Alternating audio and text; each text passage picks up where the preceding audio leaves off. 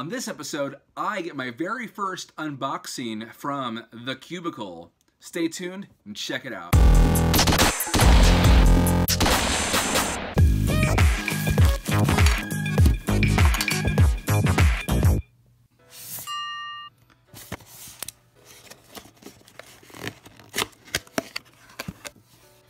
Alright, so this is kind of odd. I ordered a QiYi from the Cubicle, and I ended up getting a QiYi QiHeng Megaminx. So this is definitely going back, and I'm going to be getting my QiYi. But for now, might as well do an unboxing and kind of do a review on it since I have it. I certainly don't have this puzzle yet. I have a different one by QiYi, and I love it. So I don't really care to replace it unless this one is just mind-blowing.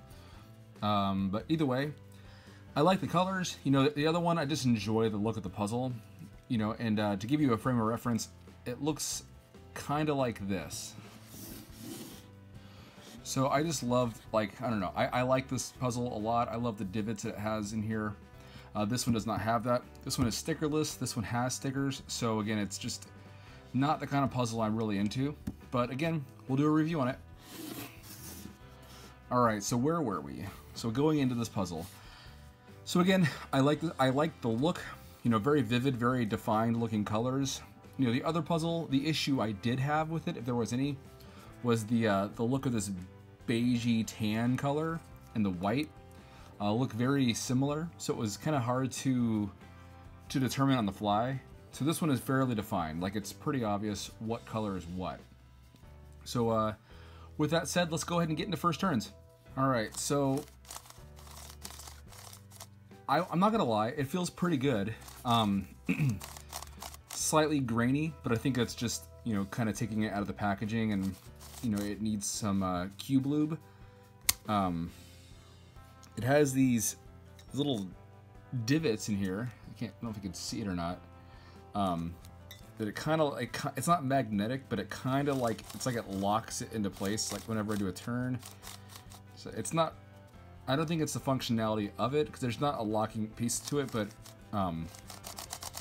it's kind of got this locking hole part to it. I don't know, it's hard to explain, but I can see it when I pull the pieces apart here.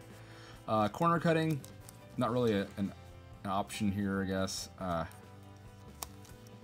that you're gonna ever need to, but I don't know. Yeah, corner cutting, not so much. Maybe barely, but this is not a puzzle that I would say is good for corner cutting, nor should that be an issue, because again, you know, unless you're gonna be speed solving the Megaminx, then just buy a much better one.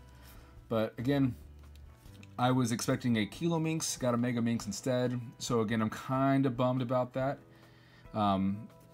So with that said, I'm not going to put much effort into this unboxing, because again, this one isn't what I wanted. But again, you know, the pros from it, nice colors. I like the colors. I'm not really super impressed with the turns on it. It is very grainy, like I said before. I think it needs to be kind of worked through. But it doesn't feel like it does like full complete turns when I'm, you know, making turns, and it's really hard to corner cut, so that makes it hard. So basically everything needs to be aligned before you make another move, like for instance right there. So like I just moved it in place and I barely had it up, and it's hard, it's like it's locked, so I have to make sure everything is lined up before I can make a single turn. So again, take it for what it is. If you love it, I'll keep a link in the description for it, but again, I'm planning on getting my QiYi instead. So, with that said, let's go ahead and move on.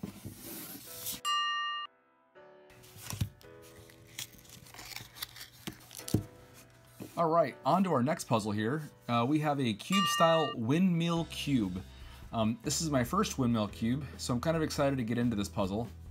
It looks like it's got the, you know, it's a stickerless cube, obviously. It's got the pink variant. It's a lot of the classic 3x3 mod. So, you know, there's your 3x3, and like that. Here's your, you know, here's your center, here's your little top cross there, bottom, you know, 3 on each side, 1, 2, 3. So again, it should solve similarly to a 3x3, kind of a shape-shifting mod of the 3x3. So so solving it would be, I guess, kind of like a mirror cube. I've never solved one of these, so it shouldn't take me too long to get it completely solved and put out a video on how to do that. I do like the colors, very vivid. I'm finding a trend here. I really like these like vivid looking colors. I'm not really impressed with the yellow. It's kind of mustardy, but I love like the green. I love that lime. I love that bright orange. I love that kind of that baby blue. I love the pink. The white, it's white. But the yellow though, it stands out, but I wish it was a little bit more neon. But I guess I'll get used to it. But with that said, let's go ahead and get into some first turns. All right, so going right into it, looks like we have,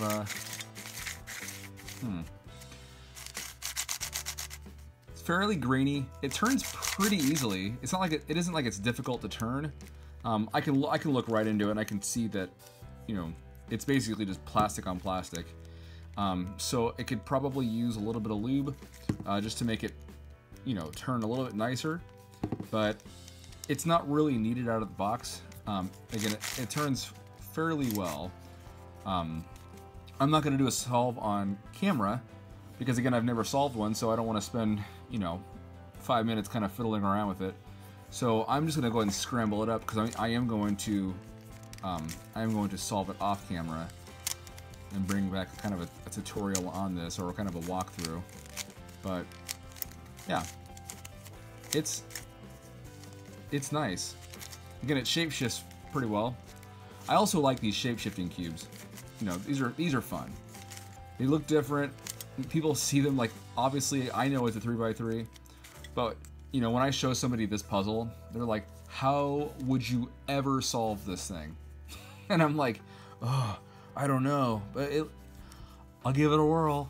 You know, and so obviously I'm going to have to, like, you know, make sure that the direction of these centers are in place. Cool part about this puzzle, it looks like, is that these top and bottom centers are never going to be kind of in the wrong direction. So all I have to worry about are these 4 centers right here, as well as obviously these other pieces. But this should not take me too long to solve. With that said, I like the turns. It turns well, given the fact that this is only a $5.99 puzzle. I did get it at the Cubicle, and yeah, I don't know, it does feel nice to kind of like crack my first Cubicle purchase, even though I've been getting things on Amazon and wasting those gift cards on puzzles. So due to popular demand, getting into the Cubicle realm. I think I'm gonna check out SpeedCube shop next, just to kind of get, you know, try a few other shops out there and see what's going on. But yeah, so with that said, cool puzzle, should be fun to solve. It's something different I don't have currently. If you do want to purchase this puzzle on your own, I will have a link in the description for this puzzle as well. And yeah, have fun. Thank you again for watching. I hope this video gave you some insights as to what kind of puzzles you want. You know, obviously I unboxed a Megaminx. You've seen plenty of those in my channel so far. And this new windmill cube or puzzle. So hopefully I've given you some information that you can take back, you know, and if you decide, hey, $6 is worth it, give it a check out. Again, I will drop a link in the description for these puzzles. If you haven't already, hit subscribe. I really appreciate it. It helps this channel grow.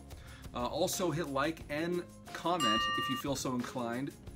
Comment especially, you know, different puzzles you'd like to see. I really do want to thank everyone out there. I just surpassed the 10,000 view mark, so that's a huge milestone for me. I know when I started this channel 4 months ago, I would have never expected to have seen it hit 10,000 views. I mean, this is a Rubik's Cube channel. I didn't really think this was like a giant market. I just do this because I enjoy it.